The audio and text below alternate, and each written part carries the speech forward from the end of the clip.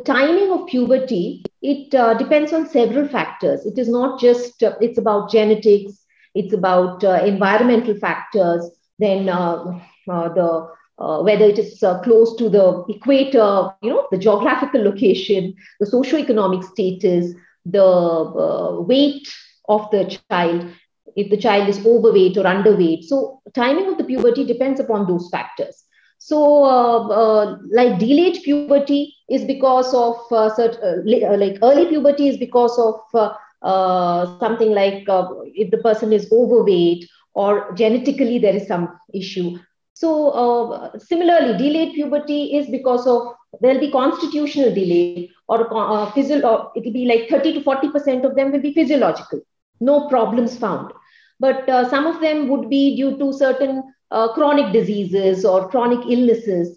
There can be some kind of like too much of exercise can cause delay in the periods. Okay, and chronic illnesses like even endocrine disorders like thyroid disorders or illnesses of if there is some renal disorder or the child is having some tumor, some brain tumor or something like that, that can cause delay in the period. So each aspect has to be clearly studied, evaluated, and depending on the diagnosis, treated.